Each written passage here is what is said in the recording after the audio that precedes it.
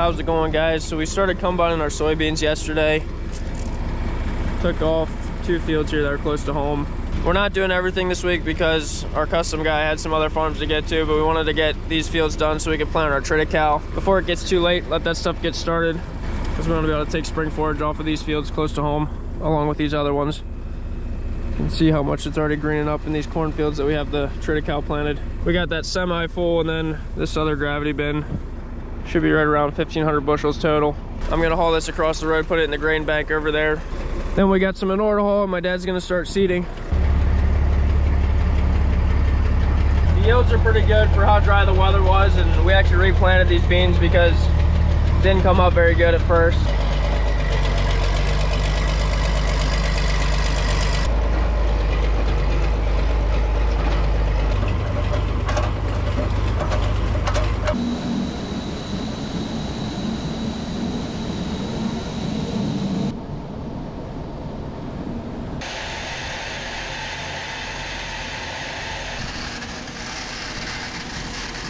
I guess this is one way we can do it with our skid loader. It doesn't lift high enough to suspend it from the top, but keep it on the pallet like this.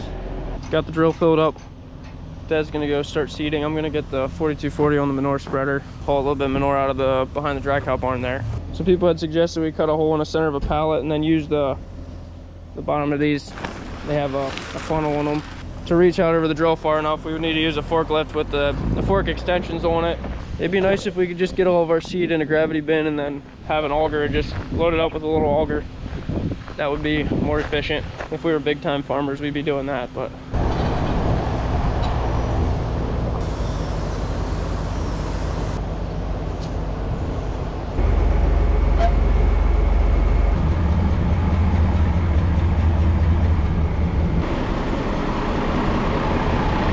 Scrape our dry cow barn out this way. We can put it in the pit under the heifer barn if it's liquidy enough, but we end up with quite a bit of solids. It'd be nice if it was more soupy all the time. We could scrape it straight in the pit. It's just more efficient. This setup is nice. Any rainwater that falls on this, it just slopes that way down towards the pit, falls in the manure pit. The only thing is we should have a little more space here because this fills up pretty quickly.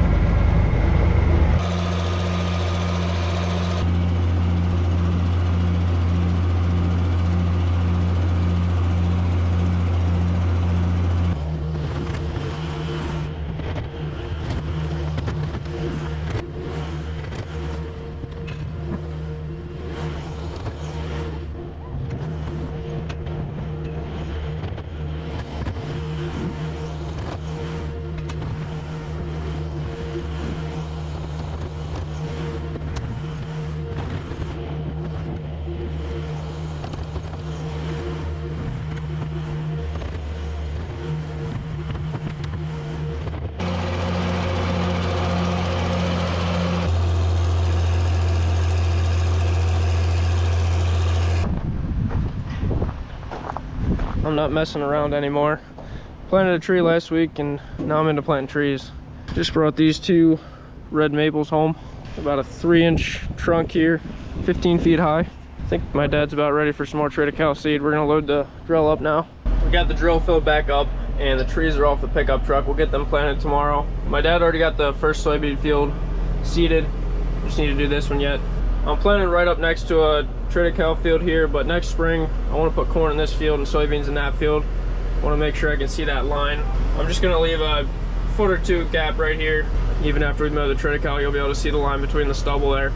Since we don't have permanent GPS mapping of all of our fields, I would probably be able to see the line next year because that's corn stubble, this is soybean stubble, but just in case we'll make it obvious.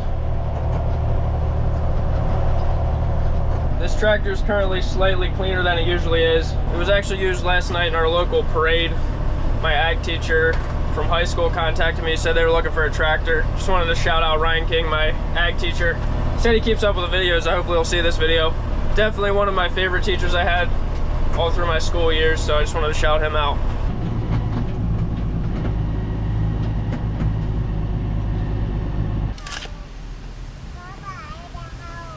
Yeah, it helped.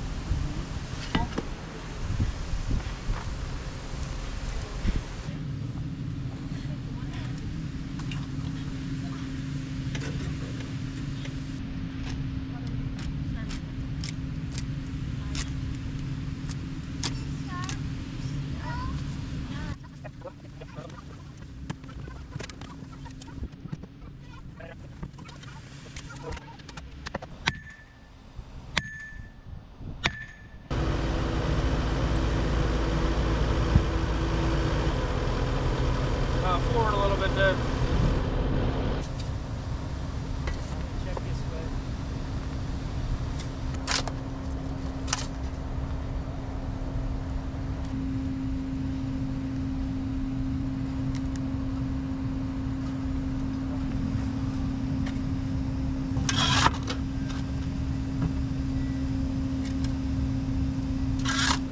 So these are Autumn Blaze red maples. Spent a little bit more to get these bigger trees, about 3-inch diameter trunk here. Just puts us a couple years ahead on having a big shade tree. Thought it'd be worth it. And they just cut them out of the ground this week for us, so they should take off and do really well. I don't like having a bare, empty backyard. Really wanted to get some bigger trees going. Kind of hard to know exactly where to place it. We buried our garage right here. There's that old cistern, put a bunch of concrete in it. I didn't really want to put a tree over that, so we're out that way. Probably would have put it a little farther over this way if we could have. Then we have our drain field over there, so we can't put a tree out there. Plus we want a big area kind of there open too. That'll be a good spot, I think. Getting hay chopped today now. My dad's loading bales for him. We got some older calves in the calf barn we want to move out yet today. That means I have to move some heifers around. Got the truck already down here. I guess I'll wait till my dad's done chopping that hay, unless I can sneak these heifers onto the trailer somehow.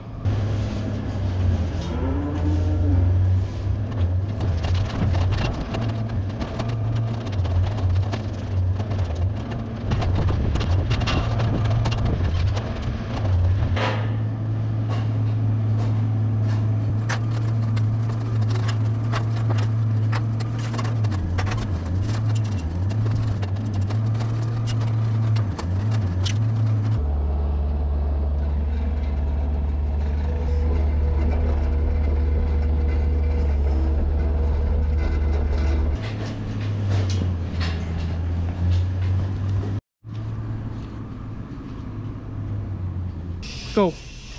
Go. Go ahead. 35 is a little bigger than 33. We can keep her back.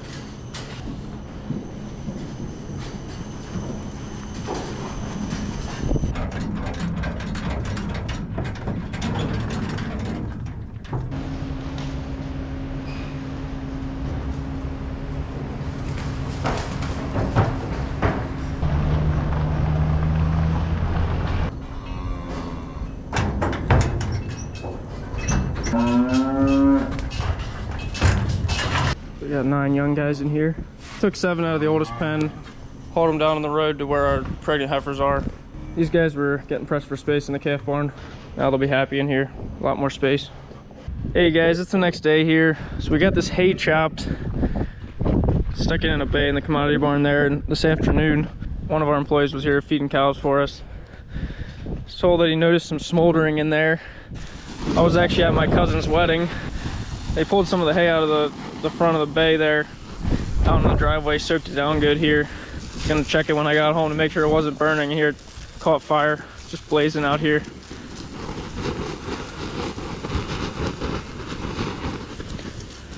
Want to get it out and spread this out thinner to make sure it's not going to burn anymore.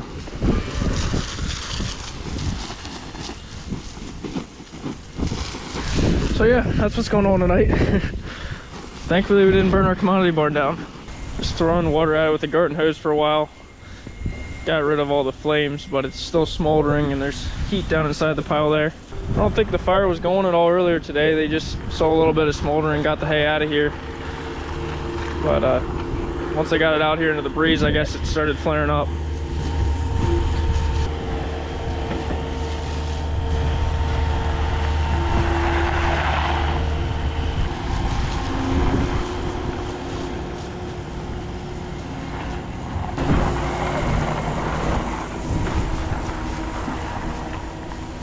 It's the next morning here. I wanted to show you guys the situation in the daylight. We had chopped these 2 full bays of hay on Friday. Those chopper guys, they don't want to chop into too nice of barns because there's a risk of fire. If you get a spark in there from a piece of metal running through the chopper. You think that's what happened. Hay can combust if it's wet. Bales of hay can build up heat, and that's how a lot of barns burn down. Don't think that was the case here with the chopped hay. I think it was a spark. And it could have easily burned this whole barn down because thankfully it was in the front of the pile and our feeding guy saw it in time. If it was somewhere in the back, it would have just eventually exploded into flames, I guess, and burned up the walls. And they never actually saw any flame in the pile there. It was just smoking a little bit, and they piled that out in the driveway here, wetted it down good. I thought it was out. We were at my cousin's wedding yesterday, checked on it when I got home, and the whole thing was on fire at that point. So last night we spent a bunch of time spreading it out thinner, wetted it all down, and came out this morning. There's a little bit here that's still just smoldering. I don't see any flames, but it is crazy with fire once it gets going how hard it is to snuff it all out. I spent a good amount of time kicking it around and getting water on everything, and it's still some hot spots.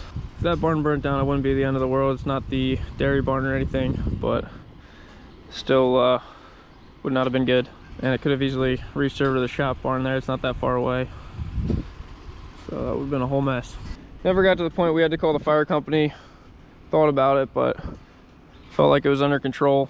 You know, if you got the fire department out here, they would have gotten a little trigger happy with their water hose and probably wetted down all of our grain and everything else too while they're here. I'm gonna put a little more water on that there this morning and knock that fire down.